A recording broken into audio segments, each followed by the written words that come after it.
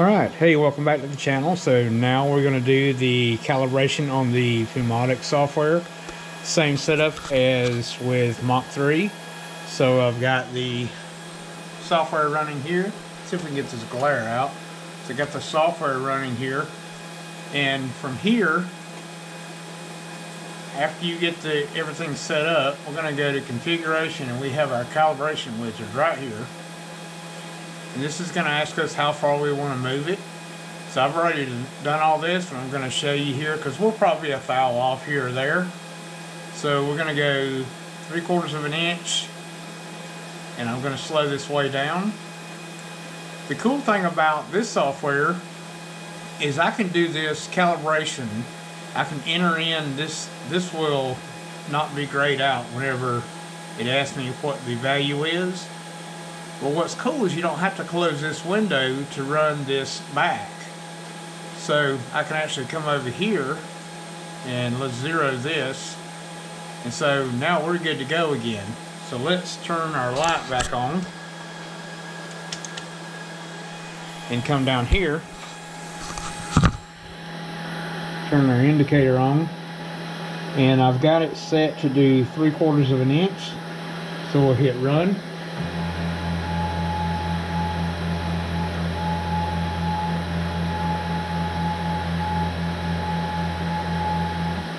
There we go, 750. I commanded 750. So up here on the screen, let's come up here. It's going to ask me how far did it move. There's our glare again. And so in this window, we're going to type 0.750, hit enter, and then it's going to give you this number here, and it's going to give you the option to apply the settings. Mach 3 doesn't give you that. It automatically just changes it for you. So I'm happy with that. So instead of closing this, I can just come over here and I can move this back without having to change screens in case I want to run this several times. And I'm not doing the home, I'm just jogging it over. There we go. Close enough, right there.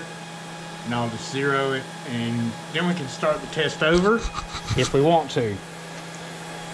You saw that I had 3 there, I got 3 here, so we're pretty much home where we want it to be. Now I'm just going to turn this off because I want to show you something. Now we get looking at our motor tuning, and you guys saw the video where this thing was the fastest 60/40 on the internet. So let me close this screen out right here. And we're just going to jog this back and forth. So I'm going to hold the shift down and jog over.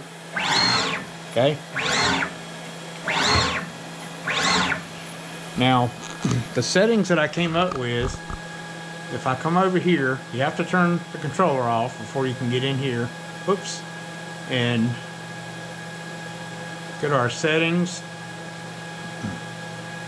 and our axes. So let's look at the X. And originally I had this acceleration. Turn our light off here. I had this acceleration at 25, but I didn't like how slow it ramped up. And I'll show you what I mean. So if we hit 25, and then we're going to apply that.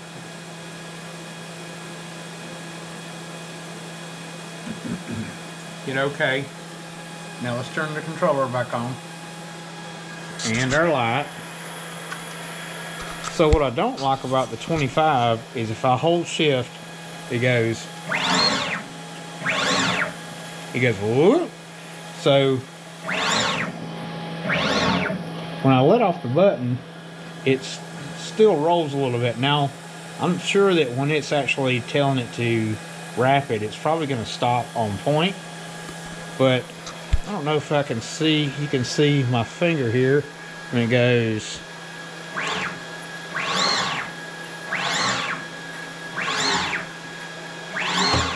So it still runs for just a little bit more when I let off the key. So what I want to do here is go back and change that. And when this number is increased, we're actually increasing our G-force. So we have to be real careful what we do here so that it doesn't bang to a stop. But if I change this, let's say to 40, I haven't tried 40 yet, and hit apply, and OK, and turn the controller on. I'm scared I'm gonna crash this into here. So now, watch my finger.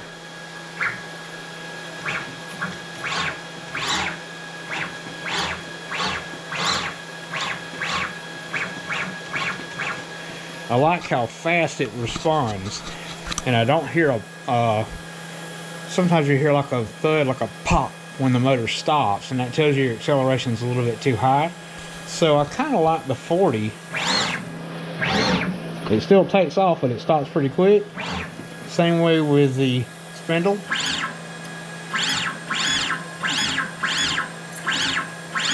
So it kind of rolls back a little bit as you let off the button, so let's fix that. So we're going to come up here. Sorry about the glare. So we'll go to settings. So let's go to Z, and let's change this to, let's say, 45.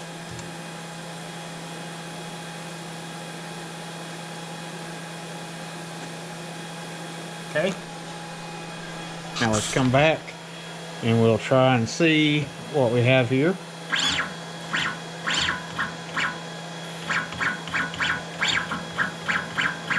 I like how fast that responds. So I think 45 is the magic number here and 40 on the X and Y. So now that's how I got my acceleration. So just like in Mach 3, I'm going to take the settings from the X and I'm going to apply them to my Y. Yes, on a 60/40, typically this is X and this is Y, but since I turn the machine sideways, I'm kind of acting like I have a bridge for it. So now this is my Y and this is my X. So I'm going to transfer the settings over to the Y. I'll move the indicator over here and I'll do all the calibration for all the axes. Next, I'm going to shut the camera off and get this set up, and we'll do the rotary axis calibration, hopefully. And that should be it for Pumotix calibration. I'll be right back.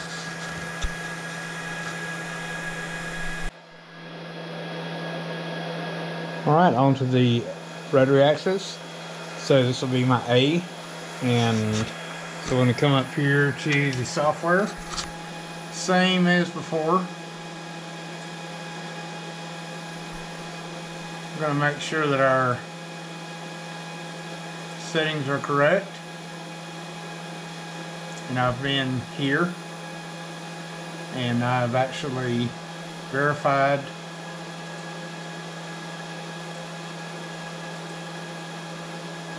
my initial settings here. Okay, those are kind of Mach 3 imports. Okay, we'll hit apply. Alright, we're going to go down here, configuration, calibration wizard. So there's A, there's our rate. We can actually crank this up to maybe 25, and we're going to do 45 degrees. You know what? I've already did 45. You can see that I've calibrated it already. Let's do 180. Okay. So let me come down here. You can see that I've got this set up, and we're going to run this one. Take this off of here and run.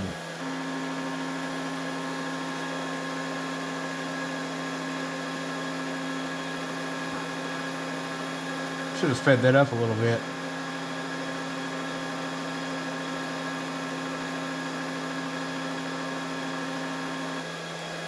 And we lay this up here.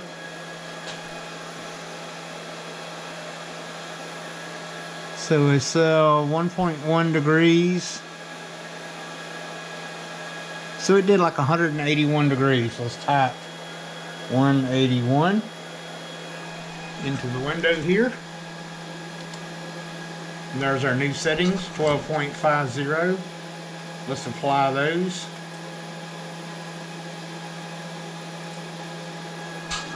And when we did Mach 3 on the last video, we ended up at 12.5 on Mach 3.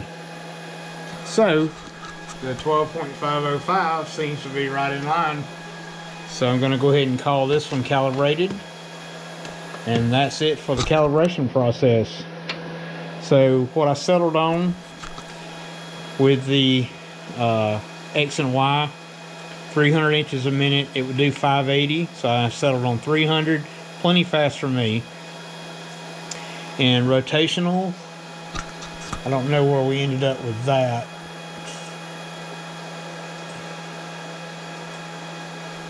It was, had to get the light off here.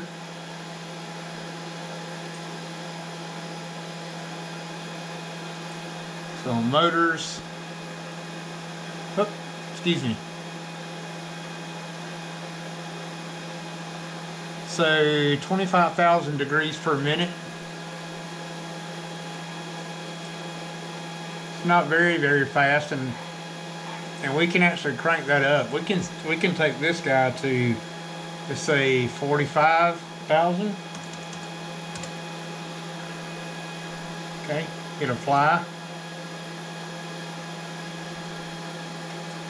And okay.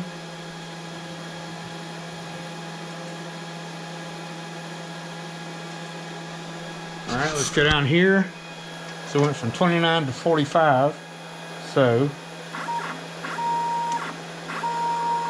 that's a pretty good, so we're gonna leave it there. So we ended up 45,000 degrees per minute, 300 inches a minute on X and Y. Z, I went 400 inches a minute with the acceleration of 45 on the Z, and I think 35 or 40 on the X and Y. So that was my setup for the Pumotix on the 6040 machine with the 600 ounce motors, 48 volt power supply, Geico 540 from Vince at eDealers Direct, and I'm very happy with it. So anyway, that's it for the video. If you like what you see, then please share this to social media pages and share it to friends who have this machine, and I appreciate it if you subscribe, and thanks for watching.